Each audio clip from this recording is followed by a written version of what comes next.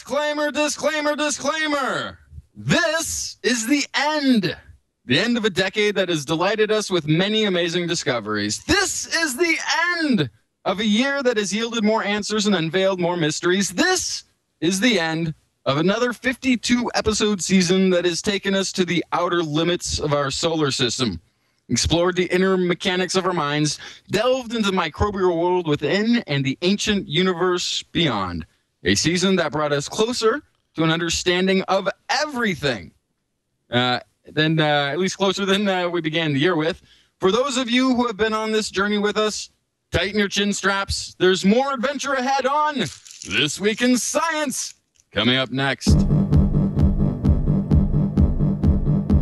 I've got the kind of mind I can't get enough. I want to learn everything. I want to fill it all up with new discoveries that happen every day of the week. There's only Dance, Greg! Dance! Dance!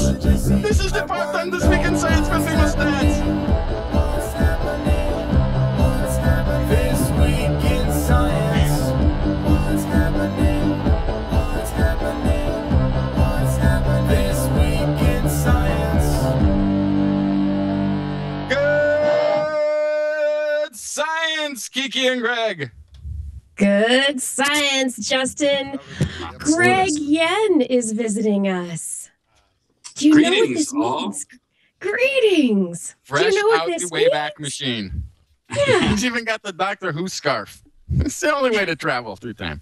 I'm trying to be energy efficient, and I do so by keeping my house cold. Very good. Very good. It's a good plan. We approve. Everybody out there, this is TWIS, This Week in Science. We're celebrating this week. This week is our 300th episode. And in honor of that, we've gone into the Wayback Machine. I used my telephone. Well, it's, now a mobile media device. And I contacted Greg Yen, past host of This Week in Science from about 2000-ish to 2004 or so. The memory banks are a little fuzzy these days. And he's going to hang out with us for the hour. I'm so excited. Thank you so much for joining in. The honor is all mine, completely mine. So I'm happy to be here, and I congratulate you guys on show number 300. That's tremendous. Thank you. You were part of the lead up. The caveat is you were part of the 300 plus that predated these 300. Yes. You're like BC. You're like part of the 300 BC. BC, during the Gibson era. So yes. Yes, the William Gibson era. I think it would be the BP before podcast. Yes. We started this and podcasting was not even created at that point. So tremendous that you've spanned all media now. Yeah, we try. Back in those days, if you were streaming, it meant something completely different. Something only Justin would know about. Exactly. Well, everyone, for today's show in celebration of the 300, it's also time for our annual countdown show. So today we're going to be not bringing you our normal weekly science news. We're counting down 2010. It's our last show of the year, and we have 11 stories, 11 big stories of 2010, the top 11 stories of 2010 to cover in this hour. So do we get on to it? Justin, why do we cover 11 stories? Well, because the ultimate media out there that's covering stories is counting down the top 10 stories of the past year. And we don't want to leave our fans wondering what was that one more story they could have gotten, so we do a top 11. What is that story? Oh, that story is Lancet retractions. That's number 11. Yep, it sure is. Picked as number 11. In the beginning of the year, around February, The Lancet, a well-known scientific medical journal, retracted a story that linked autism and the MMR vaccine. Should have happened sooner, but it happened this year. It happened in 2010. And it's a pretty big deal that that retraction actually happened. That was the journal, being part of the scientific community, actually stepping out and saying, this story was a bunch of confabulation and deceit. So it's a pretty big deal, and it happened this year. Any thoughts, anybody? Well, it's amazing to me that that's actually the Lancet is still getting this kind of heat, that they haven't sort of cleaned up their act. Lancet was under a lot of heat the previous year for publishing industry-created science without review. In fact, they were under a lot of controversy for having a pay-to-print policy for a number of their publications. It's pretty sad that they're still having these kinds of issues. But I honestly, in researching any story, to this day, if it's attached to the Lancet, I have question marks about the legitimacy of it, and that's how detrimental to the largest publisher, one of the largest publishers of scientific material, is that when these sort of things start to happen, you have to question everything then that comes from them. Well, I think that the biggest deal is the fact that this was used as leverage to reject vaccinating kids, especially in Britain, and that they saw their measles rates increase dramatically when people started citing this particular study in the Lancet as a reason to not vaccinate their children for fear of autism. And here in the United States, the same study has often been cited as a rationale for not vaccinating kids with the MMR vaccination here. And that's a big problem and can lead to, rampant spread of these diseases. Measles isn't cool, mumps isn't cool, rubella not cool. So the fact that this really affected children's health in not just a small amount of children, but a lot of children in a first world industrialized nation is also quite surprising. So in addition to the Lancet really being on trial here as a place where you can get reputable science journalism or science that has been vetted, this really affected kids too, and that's a big shame. So. Absolutely agree. And the fact that it could overshadow even all the evidence that autism is genetically derived, genetically linked, it is surprising that this study could have been published in that form. Yeah. Yeah. Unfortunately, not retracted years ago, and it had to. It's been more than 10 years since the story was originally published, and it's been floating around there, giving life to all sorts of people that are anti-vaccine, and it really puts lots and lots of kids at risk, even kids that are vaccinated. So it's just it's an egregious error by the Lancet. So.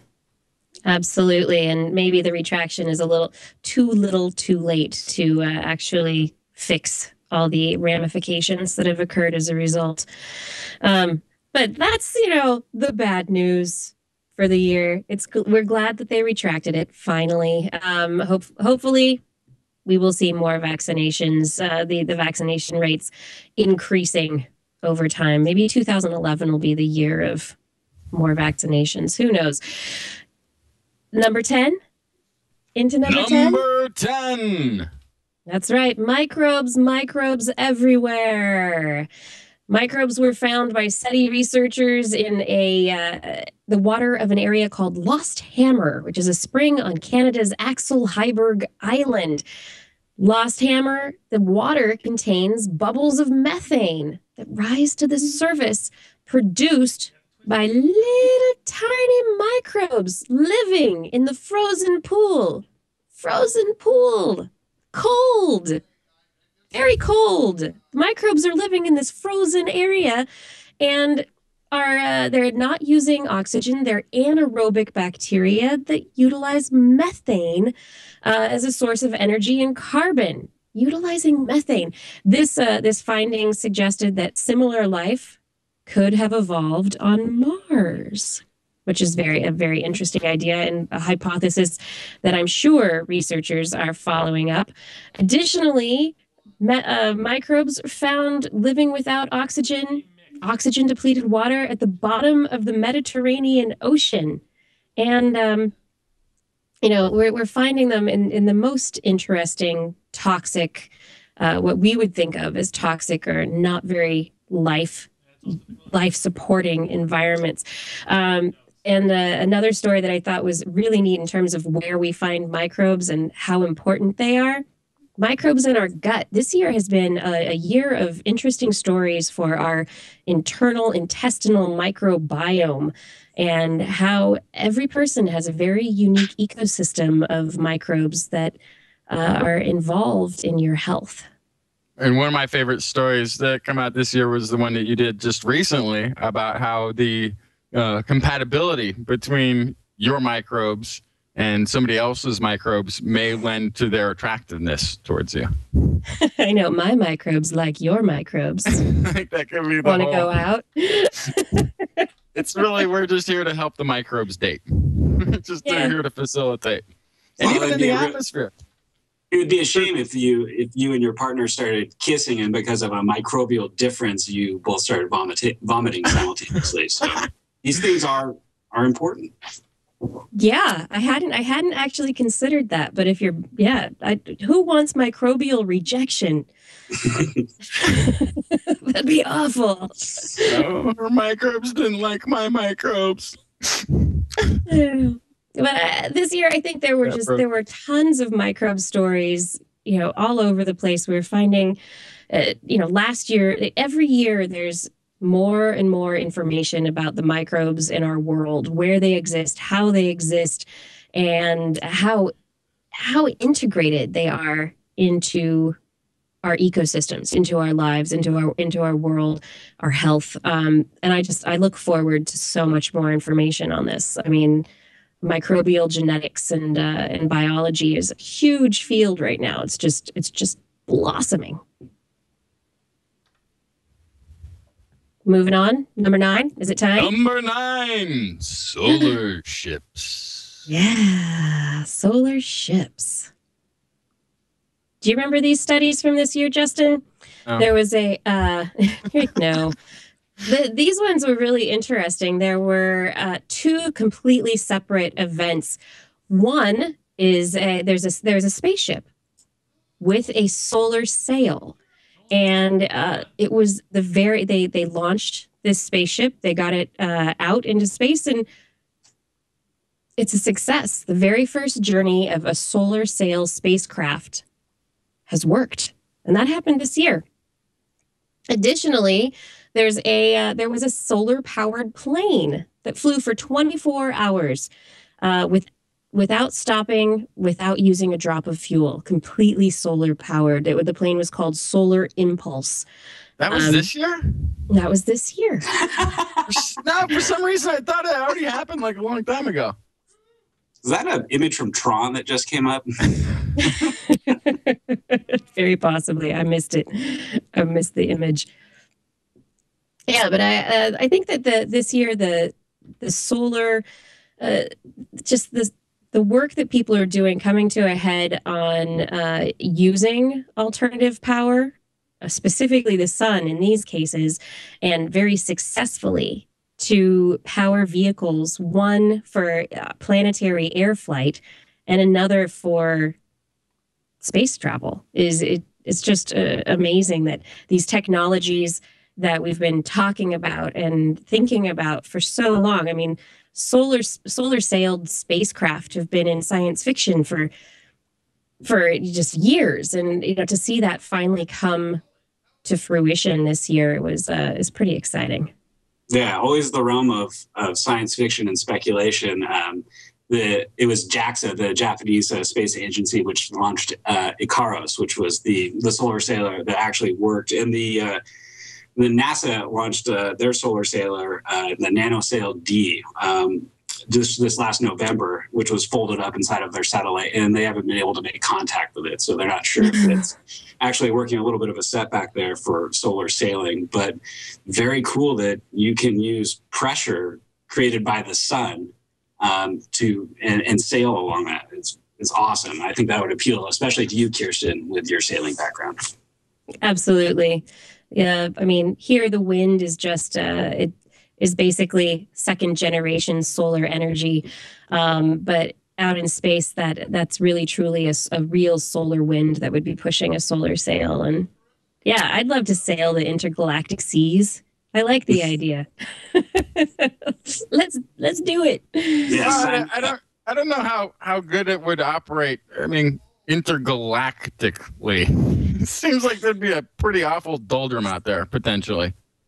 Probably when you hit the heliopause, the edge of our solar system, like Voyager just hit the edge of our solar system. There's a lack of the solar wind there, so maybe not intergalactic, but maybe intra-solar system. Yeah, it'd be a nice way to hop around. Yeah, do some planet hopping with it. Absolutely. Yeah. But I feel a lot better about that than I do like putting nuclear materials up on a rocket. Yeah, nukes in space though. Meh. There's bigger and more dangerous things out there. Once they're out there, I'm okay. I think it's fine. Once it's out there, once the nuclear powered engine, once that material is out there, no problem. It's the getting it up safely. That's why if we can like go to Mars or the moon and mine radioactive materials for spaceships, perfect. That's what we need to find. We need a uranium mine on Mars, and I'm all for it. It's that whole with the atmosphere and the radiation and things. You're a scaredy cat. I know, I'm a chicken. Although, really, I guess the coal-fired power plants put up enough nuclear material as it is. It probably wouldn't make any difference if one did blow up in the atmosphere. If you just tuned in, you're listening to This Week in Science. Dr. Kiki here with Justin Jackson and Greg Yen. A blast from the past from TWiS's memory banks. Let's move it on up, everybody. It's time for number 8. Number 8. Visions of the universe. The universe as we can now see it. Yeah, there's some just amazing, the instruments that are available to us are bringing us just amazing images of the universe. This year, some just incredible images from the Cassini mission of Saturn's moons, Titan and Enceladus. Just absolutely gorgeous, striking images that I think open up our imaginations and our thoughts about what's out there and what we're looking at and our awareness of our universe. And then the Planck telescope. The Planck telescope gave us a map of everything, not just a planet and its moons, but everything.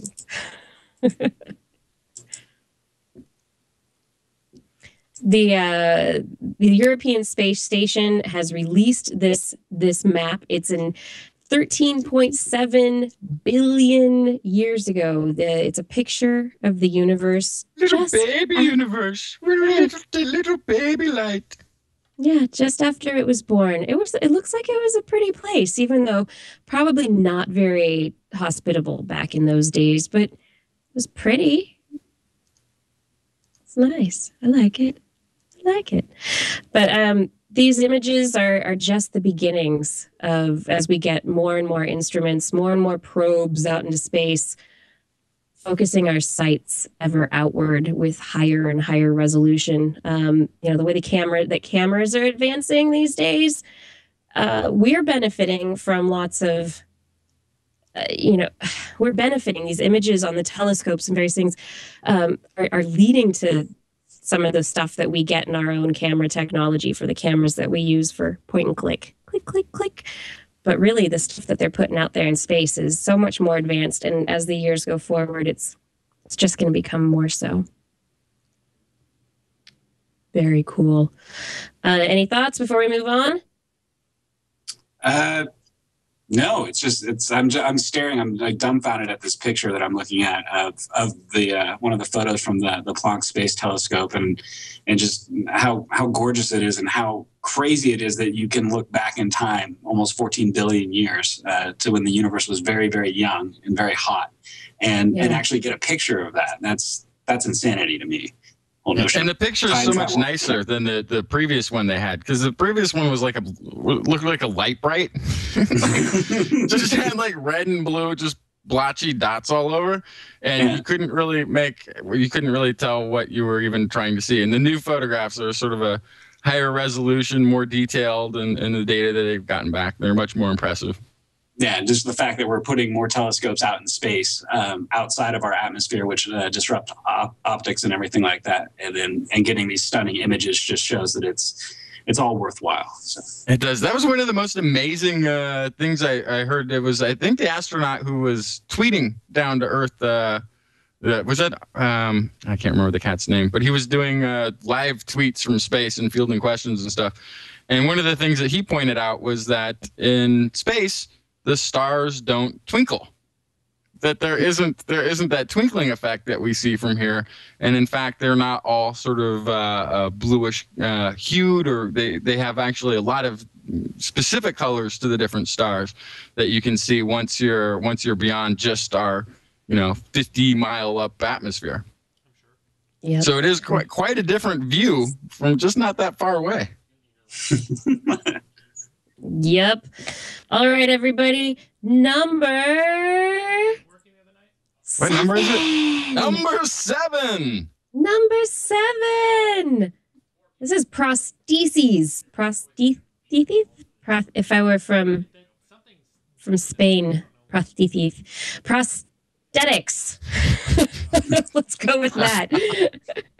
This year had some really, really just amazing advancements in prosthetics. This fall, just a few months ago, Berkeley Bionics presented their e-legs, which are exoskeleton legs that have allowed people to walk again. Basically, taking instructions from a couple of arm. What are the crutches? Couple of crutches, and the movement of the crutches then sends instructions to the exoskeleton legs that move the people's legs and allow paralyzed individuals to walk. Just an amazing advancement. Hopefully will be helping many, many people in the years to come overcome disability that has come for whatever reason, and restore movement to people. It's just if you haven't taken a look at Berkeley Bionics and what they're doing, it definitely suggests taking a look. Additionally, restoring vision to the blind. There are several teams that this year have announced their work and what they're doing. A couple of these teams, there's an MIT group and another group called Second Sight, who I think are linked to Lawrence Livermore National Lab. And they're working on retinal implants that rely on sunglasses with a camera that send images to a retinal implant that then will signal electronically, send signals to the retina or to the nerves that go into the optic nerve and then to the visual cortex to allow people to see. Retina implant also there's another company, Retina Implant. They're in Germany, and they've come up with a technology that doesn't involve the glasses with a camera. They're implanting stuff directly into the eye, and they've restored the sight of 3 people, and they're looking to start further human trials, since they've done their pilot trials and they were really successful in 2011. So there's some really amazing, restoring sight, restoring movement. Prosthetics are just getting better and better and better. And being somebody who doesn't really need those prosthetics, I still kind of want them. Like the prosthetic. Because why not apply it to healthy people too? It means I could run faster, perhaps jump higher. Maybe I could have even better vision. I could see in perhaps the infrared. There's a lot of things that we can do to do some mods with this stuff that could be fun. Plus, there's also the non-prosthetics. This was we can celebrate the 3rd double hand transplant occurred this year. Oh, did it? Of actual taking hands and putting them where there weren't any and putting hands on there. that were non-prosthetic but organic, and were not rejected. That's impressive. That is crazy. I've seen some of the videos of and stories of one of the persons that received a double hand transplant and what he has to do in terms of physical therapy and recovery. And it's not an easy road to walk down at all. But we shouldn't try walking on his hands for one thing. I mean, no, not for a while, not until you get those stitches out. But I think that looks like the picture of the gentleman having a real difficult time adapting to it and making it work. But it's amazing that medicine has come that far. I mean, face transplants done in France not too long ago. Now we're at hand transplants. That's even cooler in some ways. So, and then the big one. You know what the big one's going to be? What? You know the big one. It's a full body transplant. The body transplant. That's how we're gonna find it. That's how we're finally gonna live forever. We're gonna, there are gonna be human farms out there. Or whoever has the motorcycle accident or whatever. And body's in good enough tact, but they weren't wearing a helmet or what have you. Hey, they were 30. I'm now 60. Why not take off my head, put it on that younger body, and away you go. Sounds good. Well, in other kind of prosthetics, the advancement of robots as well. I mean, maybe we could put our heads on a robotic body as opposed to a human body. I mean, why have the limitations of humanity when you can have a robot? This year also there was the advancement of robot skin that could feel the light touch of a butterfly.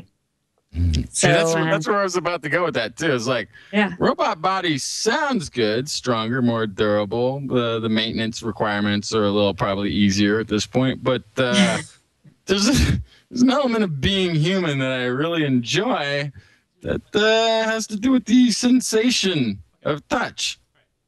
If a robot can give me that, then robot body gives me that, then I think I might be in. You might be in. Okay. We'll go. You might be grounded, though. I don't think TSA would let you through security with a robo body. So just something to keep in mind. You might have to fly special robo airlines. That's what would happen, though. We'd have to start this whole sort of separate society. We'd have to have the Android League of sports. And then someday eventually the Android League would become popular enough, and then you'd have the first Android player to join the mainstream professional sports and do so well that one Android would then have opened the floodgates for androids everywhere to play professional sports. And then one day you'll look at it'll be like, oh, it's like 90% androids playing the sport, but how come there's no android coaches? I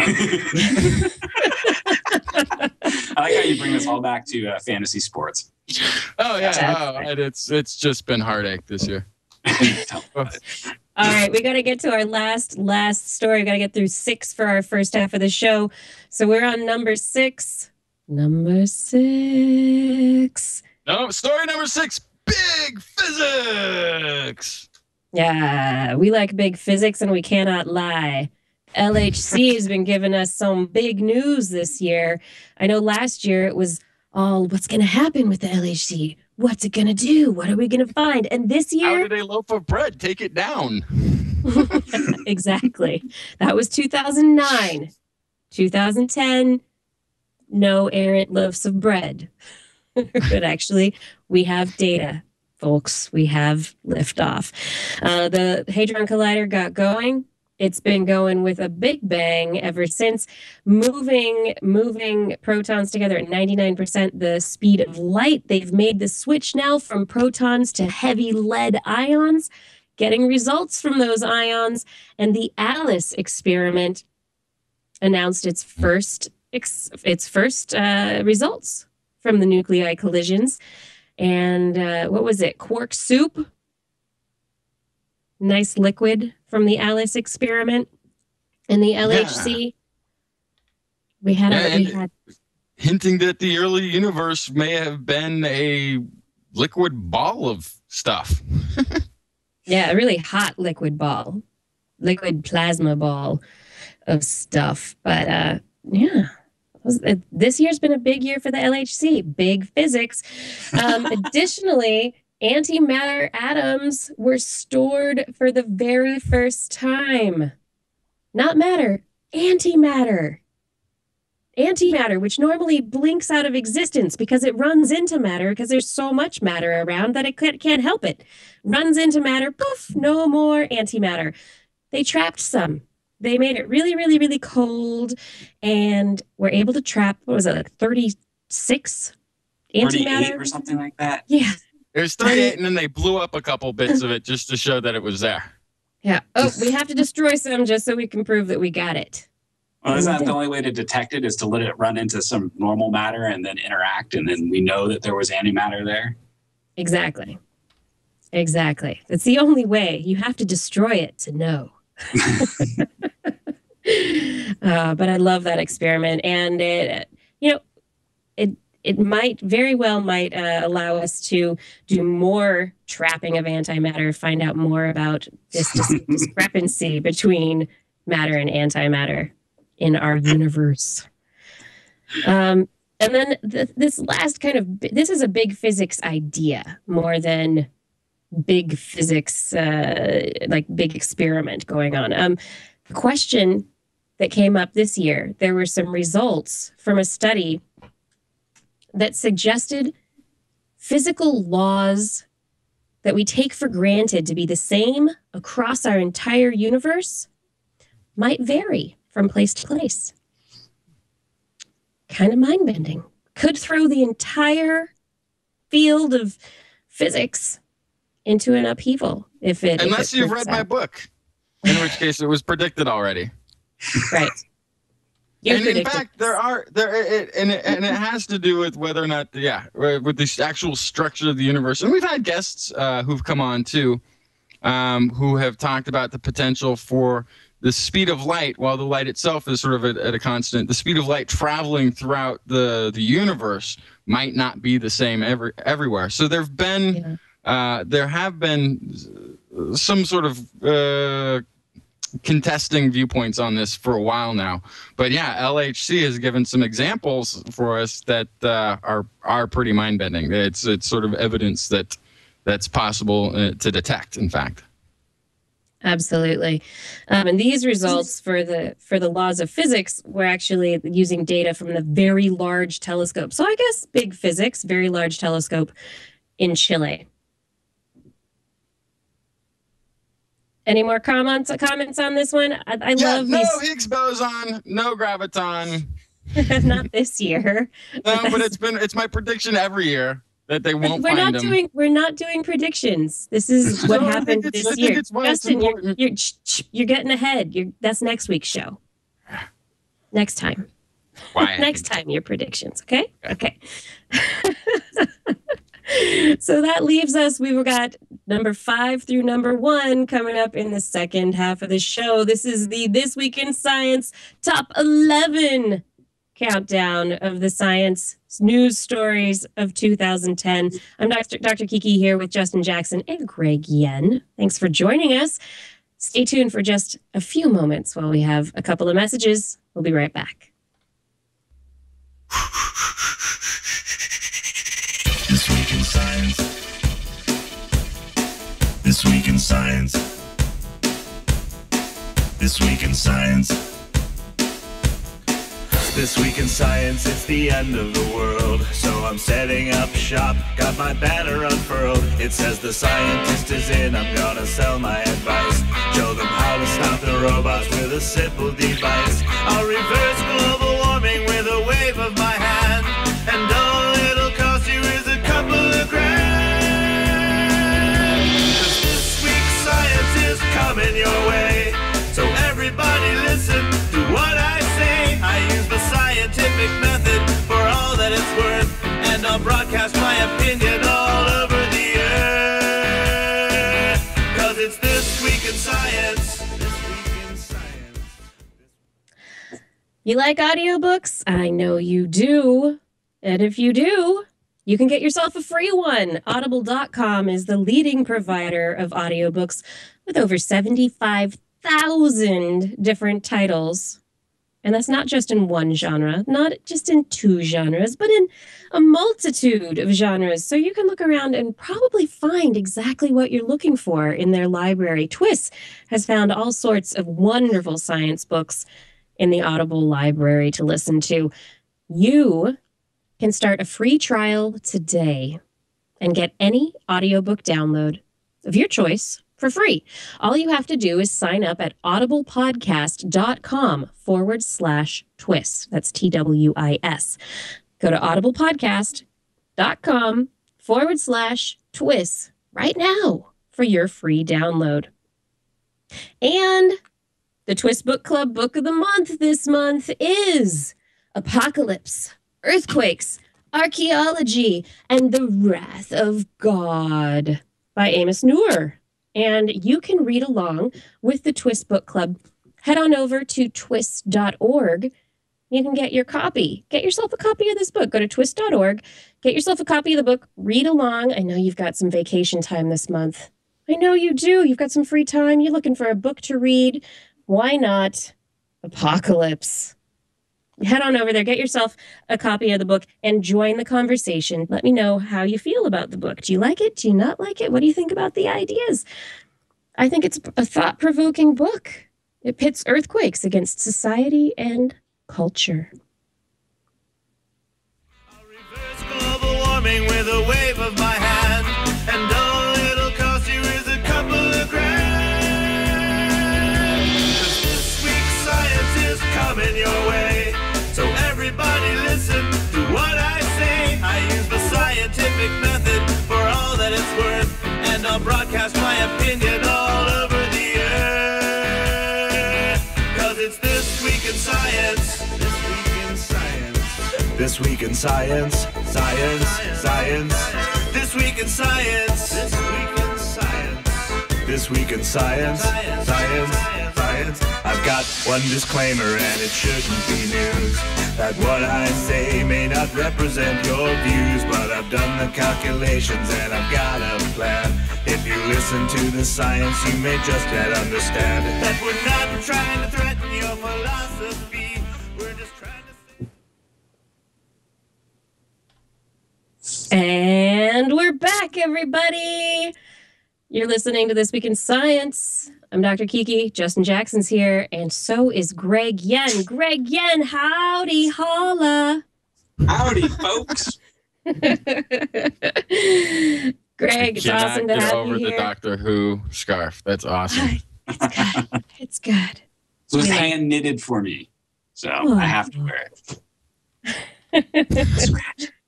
And if you wear it on camera, it's proof that you wore it. So there you go. It's very nice. It's a very nice scarf. We like. You know what we're doing? We are doing, we are in the midst of our top 11 countdown. I think we got through number 6 before we went to the break, and we are now on number 5. That's right. Number 5 is live. Well, it launched anyway. Commercial spaceflight is on its way, people. SpaceX, they launched their Falcon 9 rocket with the Dragon capsule attached to it really successfully. The corporatization of space has begun. Woo! Oh, yeah. Woo! People have equated this event, the launching of the Falcon 9 and the Dragon capsule, with, Kitty Hawk, with the first plane that the Wright brothers flew. That it's that big a deal, that this is the beginning of something absolutely huge. Well, that's a little. I mean, we've been to space. We've been going there for 50 years. It's maybe the first time somebody could stand in line or go up to the booth and buy a ticket to go on. Maybe it's more like that, the first commercial air flight, but yeah. we've been going there for a while. Well, I think the main point about this story and having the Dragon 9, the Dragon capsule and the Falcon 9 is that is that the U.S. space program, as it was or were, NASA is going to be canceling all of its shuttle flights, grounding that entire fleet. We're going to be completely dependent upon Russian spacecraft to service the International Space Station and other private companies to launch satellites. And so this could perhaps, take up the slack that's going to be left by the shuttle fleet being retired. So in that sense, I think that's a big story, is that, the United States hasn't completely dropped off the map in terms of being a player in the space industry. So. Which was an absolute fear when everyone first heard that the space shuttle was going to get grounded. It's like, what are we going to do next? What's going to replace it? Are we going to have to send everyone to Russia or to France to launch anything, to India? Maybe not. The SpaceX, they are I think contracted to NASA to launch several missions, 12 missions to the space station, which would be great. Let's hope. I'm wishing them all the luck, because this could be the start of, I don't know, could be the continuation, the start of even more development of commercial space flight and getting more and more people into space. I know it's not Justin's cup of tea, but a lot of people are interested. Well, actually, I think I actually do think it's a brilliant step, because I think one of the things that NASA has lacked is getting financed for luxury trips into space. And I think really that could add so much to the funding of space travel. People wanting to go up and do the weddings and that sort of thing. I mean, we'll keep it on the down low here, but zero gravity sex, very difficult. It's actually, it's not just the float. It's, every reaction has this other reaction. It becomes actually, it's very difficult. You've tried? You're speaking from experience. Yes. Zero. Whatever. No, but it's just the dynamics when you're up there, like on Earth, we're used to, something pushes against something that wants to push back, and they're just pushing. Up there, you get sent up against the wall, and that, and then there's a reaction. You go back the other way. It's except for perhaps some sort of bondage sex. My goodness. No, because you're going to have to strap down and become largely immobilized, or in a very tight area for it to be able to function. And then a stuff sack. It's going to be messy. It's going to be. Then on top of that, it's going to be messy, because what normally Justin, can just be contained. We're gonna move. They'll be floating around you. We're gonna move along from this topic now. Okay. All right. Moving along.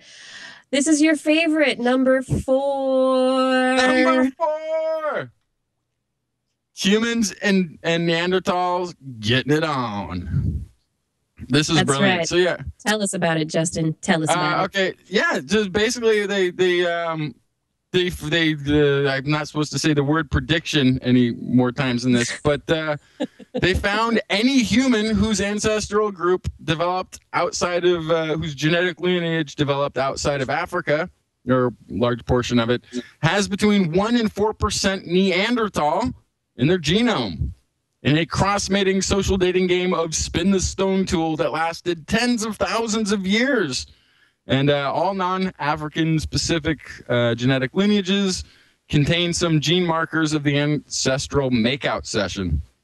Add to this that the genes were found that indicate that Neanderthals had the genetic makeup for lighter skin, reddish hair, and a whole new version and vision of the populations that went outside of Africa and populated Asia and Europe is now developing.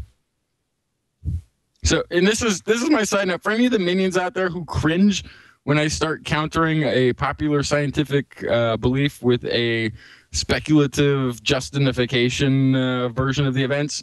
Go back to the July 25th, 2006 episode in which we were announcing that the decoding a Neanderthal gene was about to be taken on by Max Planck Institute of Evolutionary Anthropology.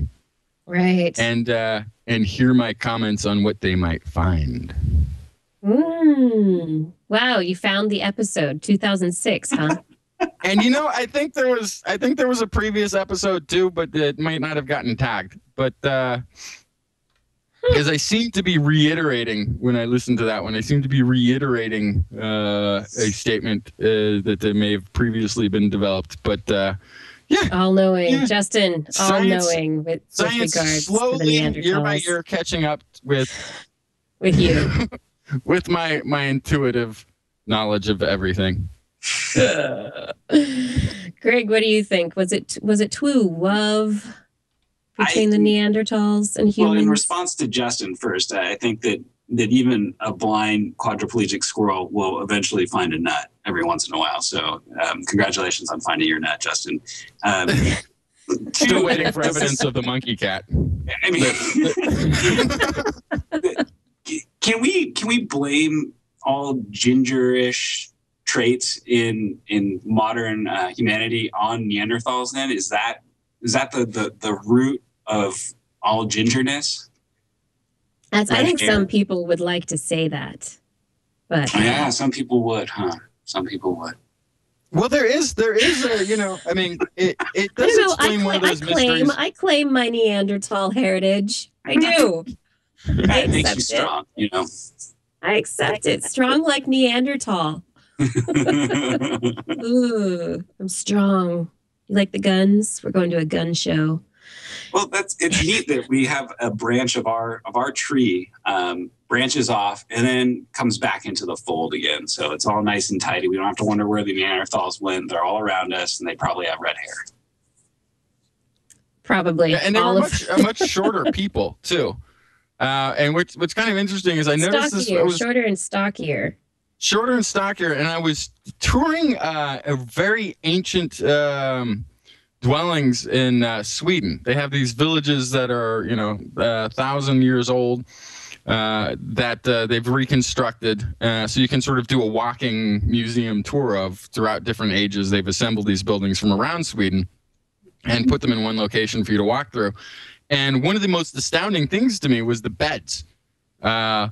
The lengths of the beds are such that people could not have been much more than, they would have been under 5 foot. I mean, they were extremely small. And the doorways are all very small. Everything is like tiny peopled, right? I'm tiny, but I'm not that tiny. No. But there is a sort of, and all these things play into mythology too. Yeah. But, it could have been the Swedes spawned the idea of dwarves and were, had a good, strong lineage to the Neanderthal. It's good speculation. It's good speculation. We'll see. It does explain too, because there was a lot of questions about the sort of lightening of skin, how quickly that sort of developed evolutionarily. Where we only had, somewhere in the range of 50,000 years for all of Europe and Asia to lose the melanin in their skin. And having a group that was there for 400,000 years of being able to evolve different traits and then, share them and pass them on. So it's a crossbreeding adaptation, not simply an evolutionary thing that happens in that sort of. Although adaptations like that for skin color can occur over very few generations. There are many, many instances in which change takes place over a very, very short period of time. So, I wouldn't necessarily use that as your evidence. Epigenetically, that's if you have those markers in there already, then it makes sense. Then you can be grabbing turning different stuff segments of off. code. But if you didn't have that previously, then it becomes a lot more difficult. So the idea is that this is something. I love you got the. I'm not buying this at all, Justin. Look, no, I'm not. But it would give 400,000 years to change a genetic code versus 50,000 years, which is a lot stronger period of time for some of these changes to take place. Yep. Depends on what you're changing for sure. For show. We're moving on up to number 3 on our countdown. 3 ocean censuses. That's right. This year, a 10-year-long project was completed. 10 years of sampling our oceans to discover what life exists in the oceans of our planet. 10 years of looking into the deep depths, the deep, dark depths of our oceans that we had ignored, that we had not peered into before, to try and see what else we live with on our planet. What's here? We know so much more about the space around our planet than we do about the oceans. This is one of the biggest results of the decade, in addition to just being one of the biggest results of 2010. It involved more than 2,700 scientists, 670 institutions, 540 expeditions, 9,000 days at sea, 30 million observations of 120,000 species. It's pretty substantial. This October, all the results came out. 90% of all marine life, microbes, little tiny bacteria. And that, let's see, 40% of plankton has disappeared in the last 30 years. 40% of the plankton, so important for enriching our oceans and being the basement level of the food chain, disappeared in the last 30 years. But this was one of the most complete surveys that has been undertaken, and there are just some amazing results from it, and it's just great. And there's some great pictures of crazy looking organisms that have never been seen before. We've, over the last decade, gotten lots of neat results from this census. I think it's great. Good job. It took until the year 2000 to initiate this census. The ocean makes up such a vast amount of the surface area of our planet, and we know so very little about it. And I'm just kind of shocked, almost more than anything else, that it took until the year 2000 to actually get something like this underway. Unfortunately, we don't have like a prior years of census data to kind of as a baseline to compare new data to, but we got to start somewhere. So this is a really good thing. Absolutely. And additionally, I think part of what might have taken it so long to get started was the advancement in the genetics technology. So the ability to rapidly sequence genomes, specifically bacterial genomes, so that they could stick a bucket into the ocean, pull it out, and then put it through various DNA isolation methods to be able to actually sequence the DNA to find out who was there. Before 2000, we were looking at really slow technology to be able to do that. And it was really during this last decade that the technology advanced to a point that made it, we could do it quick, sequence those bacterial genes. Also, something that's interesting is I think it was the year before this one that we came to the discovery that there's a lot of microbes living beneath the ocean floor in the soil and going down thousands of feet, to where it was determined by the samples that they'd found that 10% of the organic biomass of planet Earth is actually existing underneath the sea floors. Yeah. So many. Yeah. So there's microbes in the atmosphere too. They are absolutely everywhere. They dominate this planet. They own it. They run it. Yep. They run the oceans. If you just tuned in, you're listening to This Week in Science. We are at number 2 of our top 11 countdown. Number 2. What is number 2? What could possibly be ahead of all those other things that have come before and is now sitting at number 2? What have we forgotten? What have we forgotten to talk about so far? It's alive! Ish. That's right. Ish. Good ending on that. Yeah, kind of alive. It's alive. It's alive. Not artificial life necessarily, but synthetic life. Synthetic life created by the J. Craig Venter. company, I forget the name of the whole name, by Craig Venter. He's in charge of this project. He and his company published in the journal Science that they had created a bacterium, just a single cell organism, by inserting a synthetic genome that had been copied from an existing genome, but created, put together, it basically in a dish that it had been put together synthetically, created. It wasn't organism to organism; it was organism, copy blueprint, print blueprint, insert into cell. Cell lives. Pretty interesting stuff. Very, very, opened up a lot of questions as to what we were going to be doing with synthetic biology. Where is it going to be going? How far are we going to allow it to go? It even into the pushed ocean. into the ocean, right? But it even pushed the United States Congress to investigate and to convene a panel of individuals to vote on how the United States would allow synthetic biology to progress. And pretty much they all went, we like synthetic biology. We'll look at it and give it a little oversight, but good on ya. Keep going. How does it vote? Can we know that first? Yeah. I think this is one of those things, and I've sort of gone out there a little bit on the genetically modified crops with the same idea of eventually these are going to leak out, and eventually some of these synthetic microbes will leak out into the environment, like into the ocean, and they'll be left to fend for themselves, and they will go out and develop. And the interesting thing would be to see if they can fare well. If there's a way that we can construct them that they'll outdo some of their neighbors and be able to exist out there. That would be a fun experiment to let some loose in the ocean and just kind of see what they do.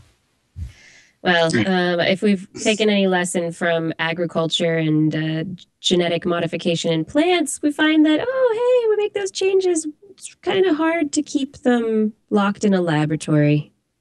They kind of get out into the wild. So, yeah, it's interesting. Very interesting to... you have to appreciate Craig Venter and the fact that he always has his foot down on the accelerator pedal. He's always going 1,000 miles per hour. He's not asking a whole lot of questions about where he's going. He just knows that he's going. That's the way that this man seems to pursue science. Is it possible to create a synthetic organism? Well, in my mind, I think it is. So I'm going to go ahead and just do it. Before, regulation, oversight, any kind of questions about ethics, morality come into play, he's already way out in front.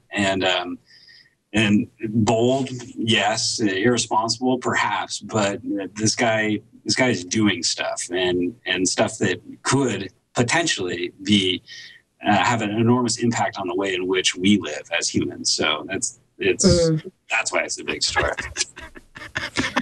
Yeah, I think you're right. I think him moving out and doing that, getting the doing it before the regulation and the oversight occur. But at the same time, even though he's going pedal to the metal and he's really pushing the envelope in the field, he's doing it in a pretty responsible manner. I mean, they're doing it in a way that's not just like, and I'm going to sprinkle these bacteria on the fields or in the ocean just without asking anybody. Justin Jackson running a science. That's how I do it. Totally. Yeah. Let's see what happens. Yeah, and so he's doing things and showing that I think he's doing it in a responsible manner, showing that it can be done without a lot of federal oversight, that it can be done responsibly if you follow certain methodologies, and I think that's what the congressional panel saw, and they were like, yeah, good job, let's see more of it. Yeah, that, and also being out ahead of anybody else having screwed it up, right? So there isn't law in place yet that would prevent him from what he's doing. Is a lot of cover, because then he doesn't have to have protocols quite the same as if somebody had come before and really messed things up in a few different ways. So there is sort of a Wild West freedom in what he's doing. And as long as there's no bodies, there's no crime. Right. You know what this brings us to, boys? Number one. The number one story of the entire year. That's right. What you've been waiting for the entire hour. What did we pick? What on earth could be the number one story? Well, it's actually a whole bunch of stories, but the big story, to me, it's NASA. NASA this year. NASA-funded research was just every single show, I think, almost every single show, there was something from NASA. We talked about NASA in a never-ending. Hang on a sec. I think Greg is coughing up a hairball.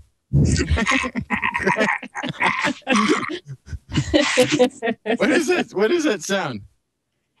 Don't move it. Don't touch the mic.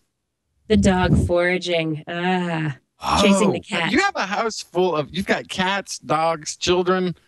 There's last time I was there was a llama. That maybe is that where you got the material for the scarf sweater. even? Yeah, the scarf. Exactly. Alpaca. You know, it's good, nice and warm. Itchy, very itchy. But yeah, NASA's been huge this year. What haven't they done, or what stories haven't they been a part of? I don't know. I'd be hard pressed to actually find the stories that they haven't been a part of. Just a smattering of the stories that were just paradigm changing this year. Just last week, 2 weeks ago, we have the NASA funded research finding arsenic-based life possibly in Mono Lake. Of course, there are questions being raised by the scientific community, but that always happens.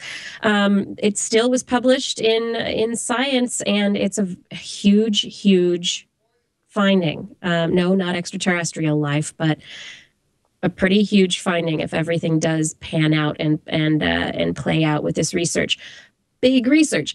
Finding the first potentially habitable exoplanet. Goldilocks planet found, potentially. Right. In the nice, that's pretty warm, awesome. Habitable zone. Just a little bit bigger than Earth. It would have a heavier gravity, but so many aspects of it could support life. Maybe we could actually, if we destroy this planet, get ourselves on a spacecraft with a nice solar sail that can head us out there. Slowly, very slowly.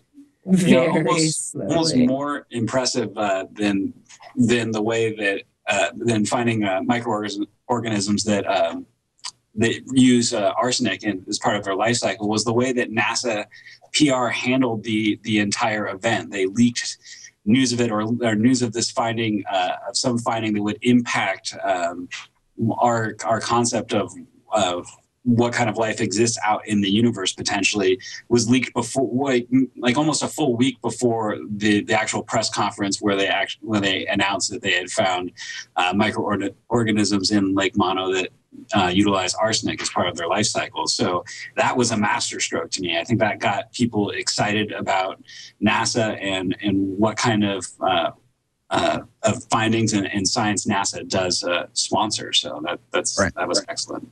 But it's also there's part of the backlash against that activity was they did orchestrate a really brilliant public relations reveal on the finding, but didn't spend that much time getting input from microbiologists and geneticists to review their work. And there are some very serious questions about the methodology that they use. Yeah. But that's not the, those are questions that will come up as people go into replicating the studies, trying to prove or disprove that the way that their methodologies was put together was a good way. The PR side of it, though, I mean, they're doing such a fabulous job this year at really making NASA something that's interesting again. It's not just, that organization that lost a Mars probe, or, they're not just that organization that, doesn't have any money and, they can't budget. Now they've got all this science that they're doing and all of these amazing discoveries that that just, I think they're really exciting. I think you're right, Greg. I think the one story about the arsenic life, the arsenic-based bacteria, is just one example of the way that they're pushing to try and make NASA something that is considered a useful and interesting organization.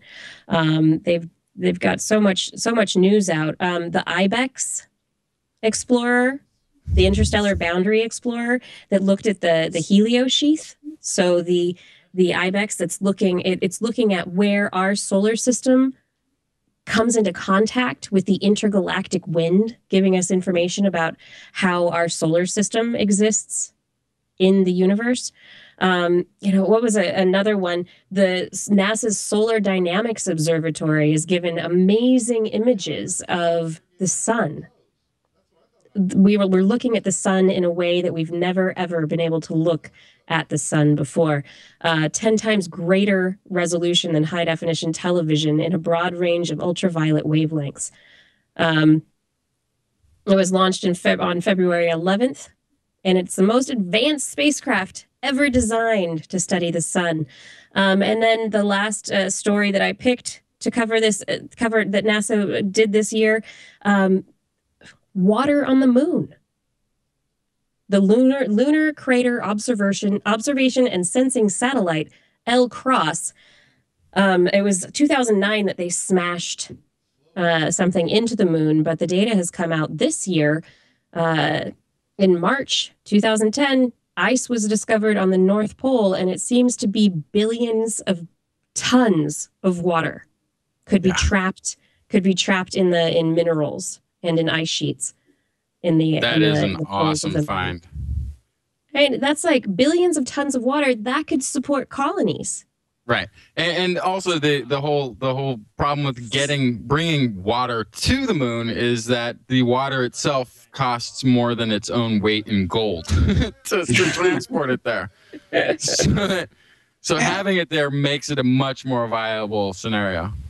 Yeah, the prospect for a Chinese lunar base has just increased, probably 100-fold. And I do believe it'll probably be the Chinese that set up the first real lunar base. But NASA's had a banner year. They've been able to really capture the imagination of the public. They've been throwing out really tangible results to the types of science that they do in the form of amazing pictures of the universe 14 billion years ago, to incredible pictures of Saturn's rings, to going, bumping up against the edge of our own solar system. As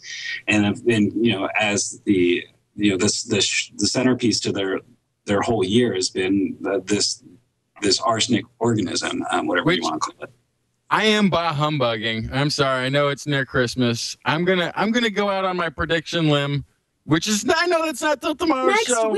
Next week. I'm gonna say I don't have faith in that story, and I don't want to get to a point where I don't want to get to a point though where the enthusiasm for something sciencey is actually much more important than the science itself, because I feel like then they're infringing on what I do. Right. I feel threatened by this. Okay. NASA, keep to the science. Let Justin deal with the enthusiasm factor. Is that what you're trying to say here? That's basically what it comes down to. I feel like they're biting on my material a little bit. Well, that about does it for our 2010 Top 11 Science Countdown. It's been a fun hour.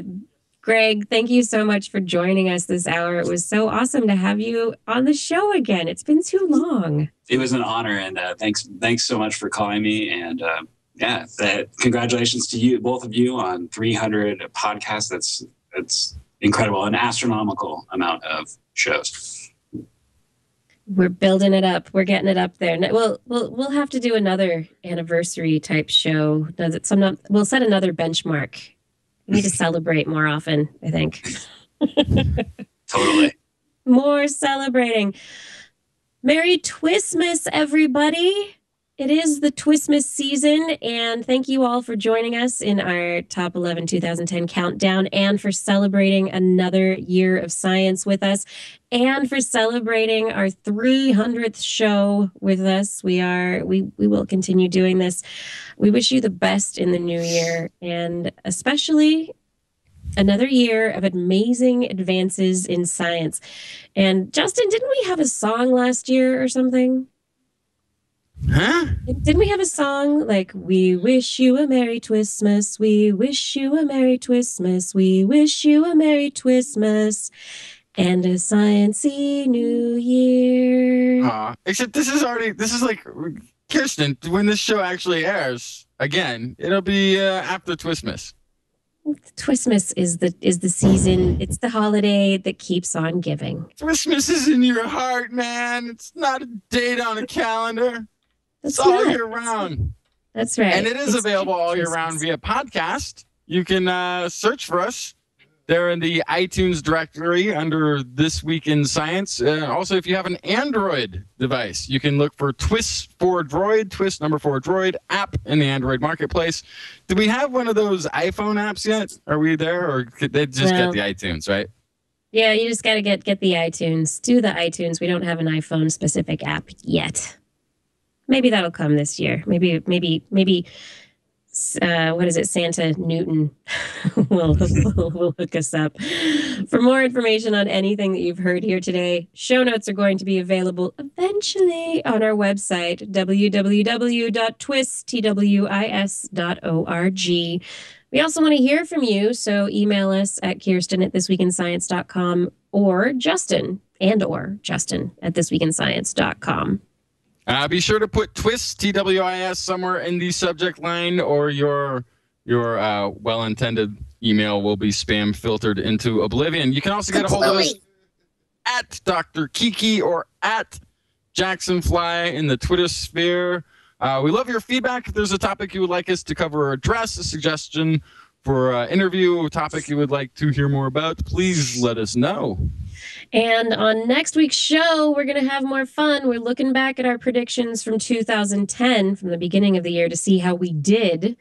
And we'll make predictions for 2011. Send us your predictions. We want to know what you want to predict, too. What do you think is going to happen in 2011? Email, as Justin said, Kirsten at thisweekinscience.com or Justin at thisweekinscience. Or did I say that? Yeah, whatever. At thisweekinscience.com with the subject Twis 2011 predictions. We're going to be back here next week, and we hope you'll come back too. Join us again for more great sciencey goodness. And if you have learned anything from today's show, remember, it's all in your head. This Week in Science. This Week in Science. This Week in Science. This week in science, it's the end of the world. So I'm setting up shop, got my banner unfurled. It says the scientist is in, I'm gonna sell my advice. Show them how to stop the robots with a simple device. I'll reverse global warming with a wave of my hand. And all it'll cost you is a couple of grand. 'Cause this week's science is coming your way. So everybody listen to what I say. I use the scientific method for all that it's worth, and I'll broadcast my opinion all over the earth. 'Cause it's This Week in Science. This Week in Science. This Week in Science. Science. Science. This Week in Science. This Week in Science. This Week in Science. Science. Science. I've got one disclaimer, and it shouldn't be news, that what I say may not represent your views, but I've done the calculations and I've got a plan. If you listen to the science, you may just yet understand that we're not trying to threaten your philosophy. We're just trying to save the world from jeopardy. Jeopardy. And This Week in Science is coming your way. So everybody listen to everything we say, and if you use our method instead of rolling a die, we may rid the world of toxoplasma. Got the eye. 'Cause it's This Week in Science. science. This week in science. This week in science. Science. Science. This week in science. This week in science. This week in science. Science. Science.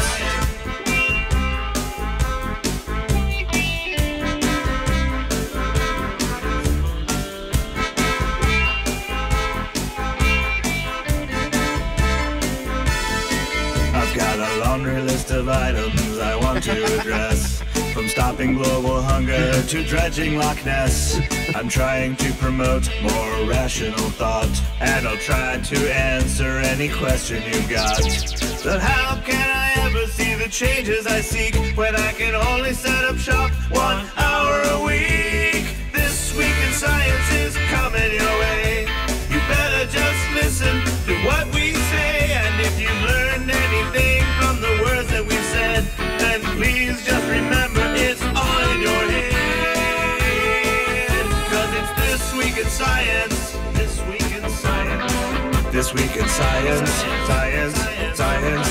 This week in science. This week in science. This week in science. Science. Science. This week in science. This week in science. This week in science. This week in science. This week in science.